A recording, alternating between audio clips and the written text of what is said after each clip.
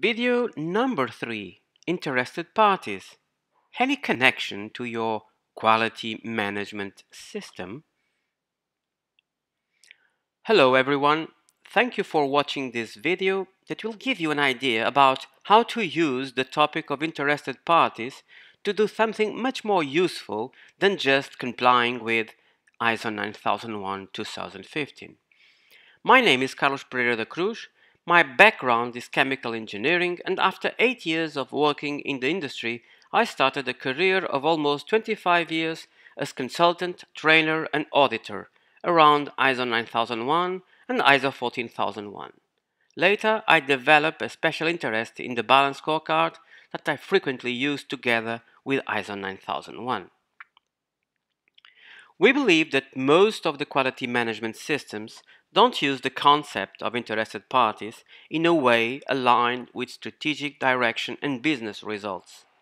With this presentation, I want to show how determining and using interested parties is really a fundamental cornerstone to build an effective and business-related quality management system.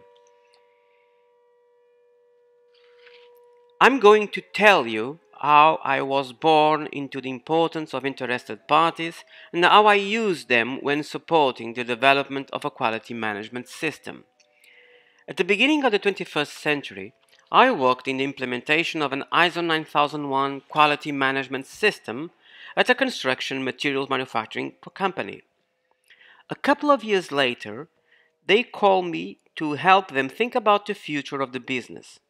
We were in August 2004, and home construction were in the first years of a long decline in my country.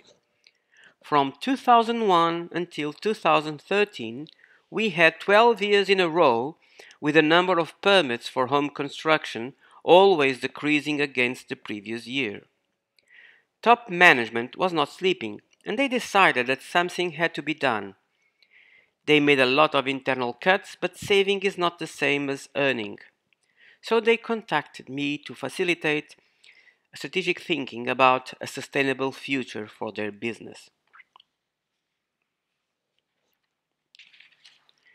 One cannot think about a strategy for the future of a business based on a blank page. Any decision about the future of a business must take into account the organization's history and its experience. Formerly occupied positions limit the possibilities of future positions. So, we started the strategic thinking around two sets of questions. Who are we? What do we know? What experiences do we have? Whom do we know? And what can we do? What can work as a competitive advantage in the new competitive landscape?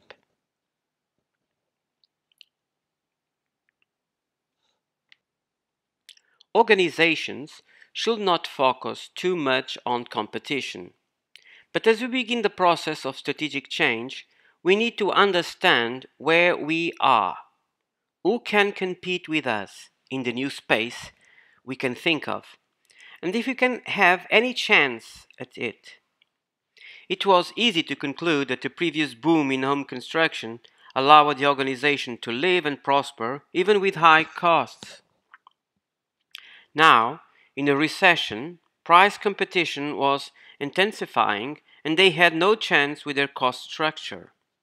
Competitors sold similar products and due to very lean economic structures, they could earn money selling at lower prices. Searching for differences that could support a competitive advantage, they realized that they had a superior technical staff that could develop and launch into the market new products with superior performance. So, they picked the opportunity for developing and launching a new product that would help building contractors do their work with more economically and in less time. They launched the product and start visiting construction sites and head offices of building contractors, praising the performance of the new product, praising how it allowed reducing overall construction costs and how it allowed a shorter construction time. but the results were not what they were expecting. Sales numbers were very bad. Building contractors could not care less for performance. They only cared about price. Then, luckily, out of nowhere, two small independent building contractors for two different construction sites ordered the new product. The new product implied that the construction materials were produced in the manufacturing plant according to specific drawings and sent to the construction site as puzzle parts to be assembled there. The interaction needed to do the job allowed the organization to learn what was different with these two building contractors. Why did they bought the idea while all the others refused? The organization realized that previously they worked in Germany and learned to look beyond the price of materials and consider the whole cost of the construction. This experience allowed them to realize that what they overpaid for materials was more than offset in reducing construction costs by reducing construction time.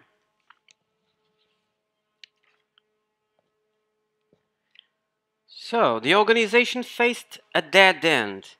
They were promoting a set of values that customers did not value as important. When an organization cannot change its value proposition, it has to change its target customers or business model. In this case, the organization thought about which players in the construction world would be interested in this value proposition. They concluded that engineering offices and architects might be interested in their value proposition. Why? Because it would be a way of easily differentiate themselves and satisfy their own customers, the real estate developers, by presenting projects with lower building costs, shorter construction time, and superior performance, sound and heat insulation, for example. And once the organization solution was prescribed to building contractors, they had no way of not buying the organization solution. So, in order to sell the product to the building contractors, the organization had to offer a superior value proposition to the engineering offices and architects. That way, they could offer competitive proposals to their customers, the real estate developers. Once the project approved, building contractors had no chance. They had to buy the product to the organization in order to meet project requirements. To develop this new business model, they realized that they had to change their commercial approach. Instead of sellers used to sell on price and argue over discounts and other rebates, they decided to contract young engineers and architects in order to have a group of technical people talking to technical people, demonstrating the technical advantages of the product solution, a kind of a peer-to-peer dialogue. They decided that this new approach with innovative products was the future. So, new product development was no longer to be seen as a hobby, but as a fundamental activity in the organization. They had to invest and develop an R&D team. Engineering offices and architects could love their new product solution, but were afraid that building contractors could have or make problems in the construction site. To minimize this fear, the organization created the function of site support. Someone that will follow the transport and installation of the new product, helping and training building contractors' people. They realized that some suppliers could be partners both for R&D and product improvement by bringing new chemicals to test, by offering testing services, by sending technical articles and offering suggestions. Universities prepare the future engineers and architects that one day will be working at an engineering office at a building contractor, and or at an architect office. So the organization decided that instead of waiting for invitations to the technical manager to give lectures to future technicians, it will contact universities and other schools to annually develop a set of lectures, not on promotion or publicity, but on storytelling, interesting and hard cases. At the end, a business card and some promotional material will be given. The goal was that in the future, when those technicians were working and as a members of a team faced an odd situation requiring an odd approach, they could say, "Hey, at university I met a guy that could help us in this situation. I believe I still have his or her business card somewhere. Should I contact him or her?" They also developed links with universities to support their R&D team. Universities were also important to work with regulators because new products sooner or later have to comply with rules, legislation, and standards. So, this way, you can see how I was born into the power of business ecosystems, how I learned that sometimes the non-customer is more important than the customer. You can see that these interested parties were not the output of some well-intentioned brainstorming game, but the outcome of a strategic approach about the market. Let us now see the relevant requirements. The organization facing the engineering offices and architects. What do they want? What do they need? A solution that improves performance, lower total cost, faster production, no negative surprises, satisfied clients. What do they fear? Fear of site delays and complications. What can we promise them? Superior performance, lower total cost, faster construction, site support.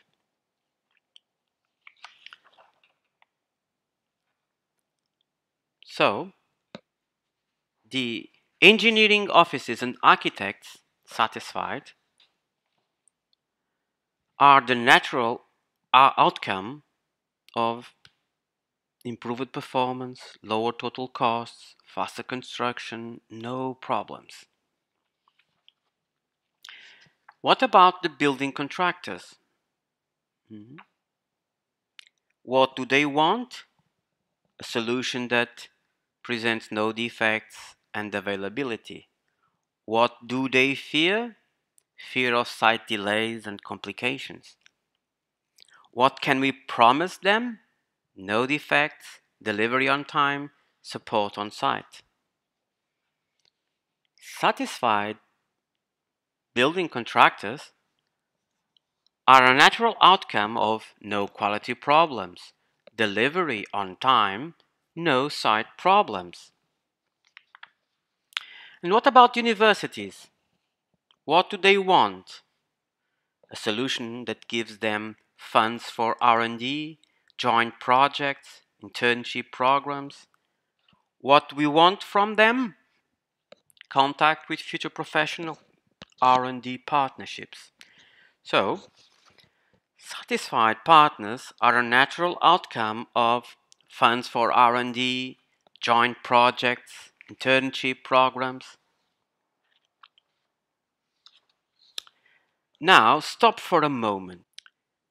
We want our organization's success. Success, as a consequence, gives a financial reward. Where does success come from? From satisfied customers that pay for products and services. Well, we just saw that sometimes customers are not enough for success. We need to consider an ecosystem of interested parties.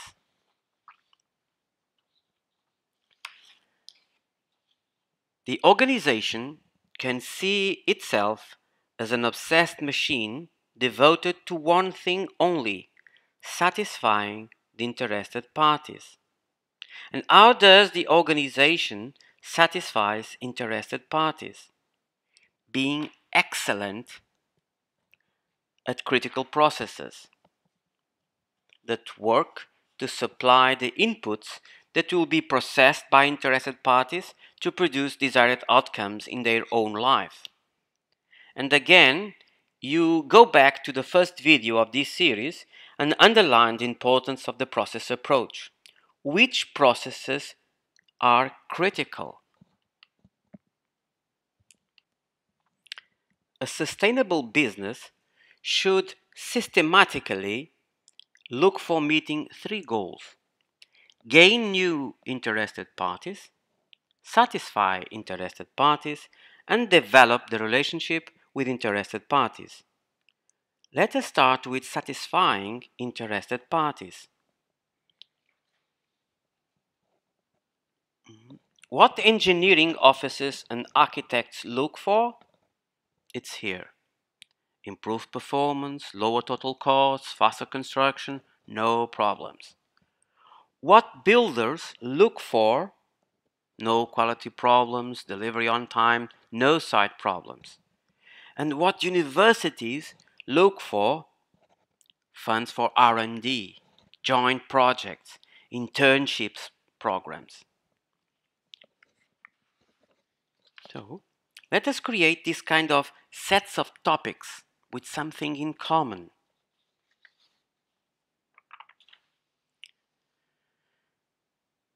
No quality problems and delivery on time will be the natural result of trying to meet the objective of delivery on time. Faster construction, improved performance, funds for R&D, lower total cost, and joint projects will be the natural result of trying to meet an objective called develop new products and services. And trying to meet the objective, support the site, will allow no site problems and no problems in manufacturing or no problems during the installation. More, prepare the future, an objective to promote the brand of the company. Win prescribers, an objective to meet, to communicate, to show, to network. And develop partnership, an objective to develop bonds with universities and critical suppliers. Now, one can draw a set of cause-effect relationships between those objectives. Prepare the future and win prescribers to gain new interested parties. Develop new product and services to win prescribers and satisfy interested parties. Delivery on time and support the site will contribute to interested parties satisfied. Developing new products and services will allow the development of partnerships that will reinforce relations with interested parties. You see, starting with relevant interested parties and their relevant requirements allowed us to determine a set of strategic objectives. An organization has to do a lot of things, but these things here are the most critical in this particular case. Imagine the kind of alignment of an organization with this approach. Organizations deliver the objectives. Organizations are sets of processes. Objectives will be met by working on particular processes. In this example, objective 1 will be the natural result of working on processes 1, 4, and 5.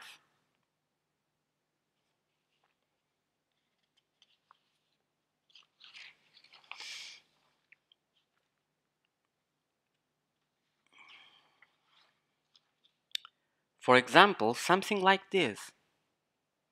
The objective of preparing the future will be a natural outcome of the process communicate the brand. The impact of the process communicate the brand, it's bigger on the objective prepare the future, and also and a little not so important on the objective develop partnership. And again, you see, coming from the requirements of relevant interested parties, we went to the objectives, and from the objectives, now we go to the processes. And this can be used to align an organization in such a way that you don't see normally, you normally don't see in a quality management system.